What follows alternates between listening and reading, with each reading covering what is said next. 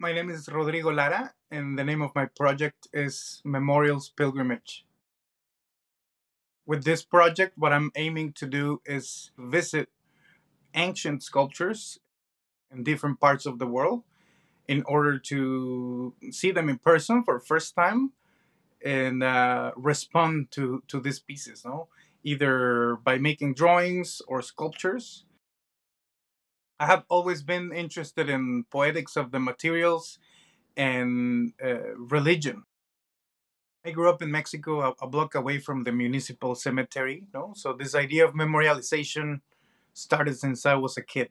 On the other hand, I was an altar boy for many years, so also seeing all the sculptures of saints felt like I was traveling in time.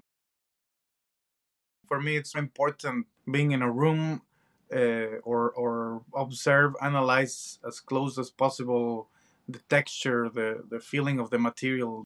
For instance, there's this ceramic piece which is 27,000 years old. I have been referencing the color of it, no, by almost mimicking a glaze so that it almost looks that age. But that's a guess, no, because I have never seen it other than images on the internet. So I would love to see that in person.